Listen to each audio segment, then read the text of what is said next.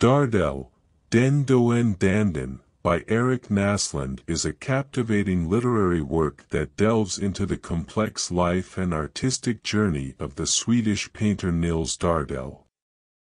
Näslund employs a rich and evocative language to weave together a tapestry of emotions, historical context, and introspection, allowing readers to explore the inner depths of the protagonist's mind.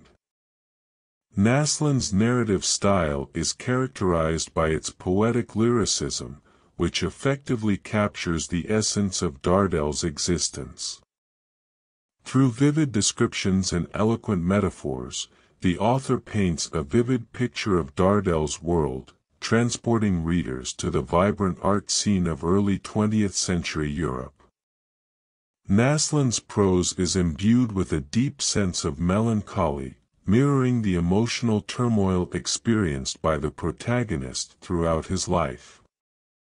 The novel is structured as a series of interconnected vignettes, each presenting a different aspect of Dardel's life. Näslund effortlessly transitions between different periods and locations, providing glimpses into Dardel's childhood, his artistic development, his tumultuous relationships, and his battle with illness. This fragmented structure mirrors the fragmented nature of Dardel's own experiences and contributes to the overall atmosphere of introspection and introspection. One of the central themes explored in the novel is the tension between art and reality.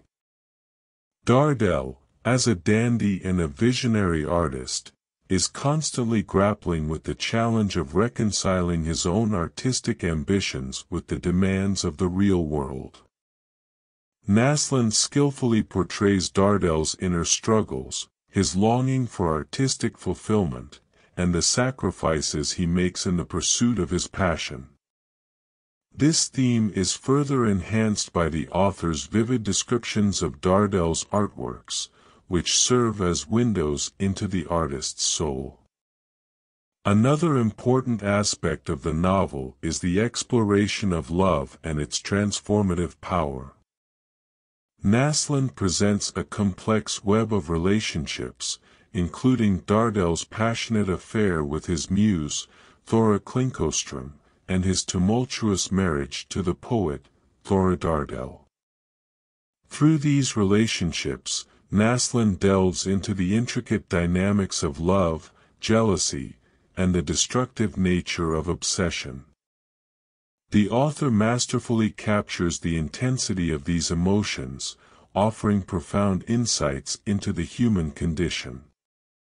Moreover, Näslund's work is steeped in historical and cultural references, providing readers with a nuanced understanding of the social and artistic milieu in which Dardel operated.